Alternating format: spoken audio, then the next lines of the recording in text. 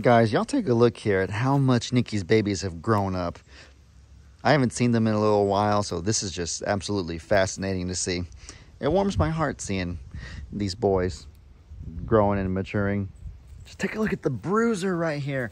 My dad and Jamie have been calling him Patches. I'm not sure where they got that name from, but I always call him the bruiser. If y'all recall, when he was a baby, he was a tank, just a machine. He would sit there and bruise and bulldoze through his brothers to get to his mama's teat first. And then when he got older, he was just a bully with reckless abandon. And that's why I called him the bruiser. The crazy thing now is that his two brothers seem to be the ones all hyper and wild, and he is the most laid back and calm of the three. You changed so much, little buddy. Look how big you've gotten. You've grown so much. Here, I'll come back to you in a second. I gotta go see what your brothers are up to first. What are y'all doing? Y'all acting all crazy? Y'all fighting like little maniacs? Look at you. That's actually really cool. Look at this one right here.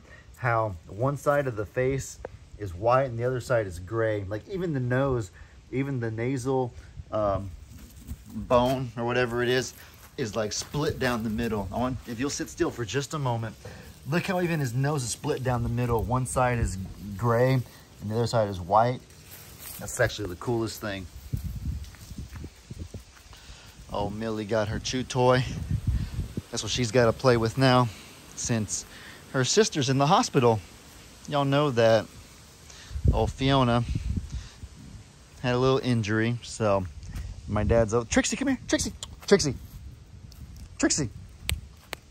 Trixie, come here, little dog. Come on, Trixie. Come on. I know you hear me.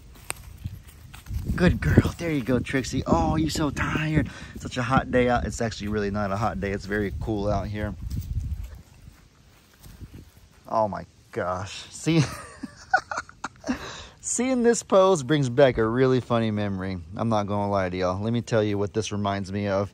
So before we had I'm a Survivor Sanctuary, my dad and I always had a few animals. We didn't have nearly as many as there is now. At this point, there's like hundreds if you count all the feathers. But we had a few dogs, maybe a goat, a pig, just different little things like that, because we've always lived in a rural area even before the sanctuary. I remember one boxer we had back in those days. His name was Tank. I'm not sure if my dad has ever told y'all about Tank before, but he was the male that we had before Maggie. And I remember Tank, I guess the previous owner that I don't know if the previous owner Tank had before us was abusive or anything like that, but I know that when we would ever get onto him for doing something that he wasn't supposed to do, like digging in the trash or, you know, just whatever a dog does that's disobedient, we would never be mean or anything like that, but you just can't have dogs breaking all kinds of rules and stuff like that. So we would just kind of try to be stern and be like, Tank, no. And when we would do that, he would cower down, kind of like Trixie was doing, and get in that same exact pose on his back with the legs sprawled out. And it just didn't make any sense as to why he would do that. And then he would pee. That was the worst part of it all, is that he would like projectile urine up into the air, basically into our faces. And so he basically couldn't get on. Maybe he was tricking us. Maybe he was actually sitting there tricking us, making us think that he was scared or had trauma. But in reality, he just made us think that if we ever spoke to him in a stern voice, that he would pee on us. And so that stopped us from really feeling like we could get onto him for anything. Long story short, Tank ruled that house. Tank ran all of the activities that went on over there. He was untouchable, if you want to put it that way. So maybe he was just playing us the whole time. But yeah, nonetheless, if we ever said, Tank, no, or stop it, Tank, he would flop over in that pose and then shoot pee up into the air at us. And what are you going to do? There's something you really can do at that point. You just got to, whatever. Dig it into the trash, or whatever else a dog does that they shouldn't do is better than peeing on us. So, I don't know. I bet you a lot of little children are like that.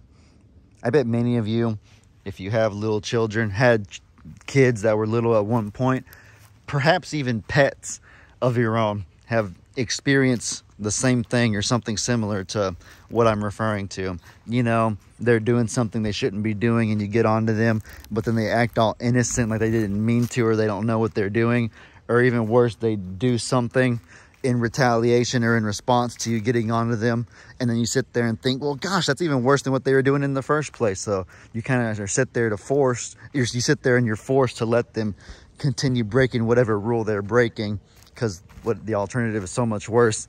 Do any of y'all have examples of things like that in life? I'm trying to think of another example in my own life. I don't know. Hello, Bev. Hi, Bev. She's about to hee-haw.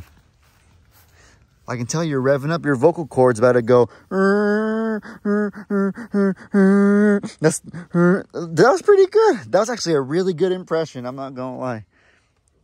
On a scale of 1 to 10, I would give myself an 8 for that impression. What other impressions can I do? Dixie doesn't do much as far as noises go. The only thing that horses really do is... That's my horse. Who else has a distinct noise that they make? That's my cornholio. Who else? It's my dog. Okay, I'm going to stop. I'm probably really annoying y'all with that, so I apologize. You said it's a tiny little dog, but you're sweet, though. So delightfully charming, ritzy. Oh, pee time. Can't video that. I'm afraid I'm going to get a strike. I'm just kidding. They've never actually given me a strike before for filming that, but don't want to take any chances because you never know. You know what, guys? I'm going to go ahead and wrap this video up. With that said, I hope y'all enjoyed. Y'all be sure to let me know in the comments what kind of stuff you guys want to see. Hope you all have a great day. And as I always say, your boy Ellie out.